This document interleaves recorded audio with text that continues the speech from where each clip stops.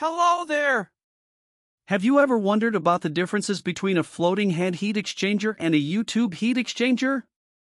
Today, I am going to explain to you the key differences between these two types of heat exchangers. So, let's start by talking about the floating head heat exchanger. This type of heat exchanger has a tube bundle that is easily removable for cleaning and maintenance purposes. It can also accommodate thermal expansion without any problems. However, it is a bit more expensive than a U-tube heat exchanger and has a higher pressure drop. So, if you're looking for a heat exchanger that can handle high pressure and high temperature applications, a floating head heat exchanger might be a better choice for you. Now, let's move on to the U-tube heat exchanger. This type of heat exchanger is less expensive and has a lower pressure drop compared to the floating head heat exchanger. However, maintenance and tube cleaning can be a bit difficult. It's also not suitable for high pressure and high temperature applications. Additionally, tube alignment is more critical in U-tube heat exchangers.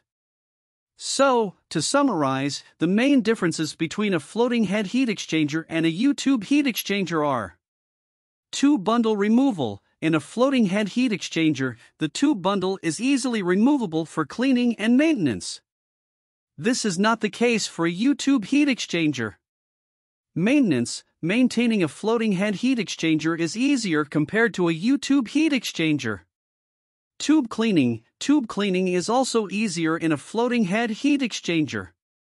Thermal expansion. A floating head heat exchanger can accommodate thermal expansion without any problems.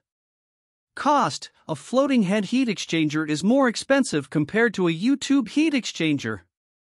Pressure drop. A floating head heat exchanger has a higher pressure drop compared to a U-tube heat exchanger.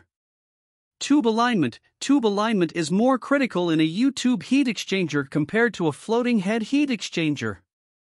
Application. A floating head heat exchanger is suitable for high pressure and high temperature applications, while a U-tube heat exchanger is suitable for low to moderate pressure applications. So, there you have it. Now you know the differences between a floating head heat exchanger and a U-tube heat exchanger. I hope you found this information useful. Thanks for watching, and I'll see you in the next video.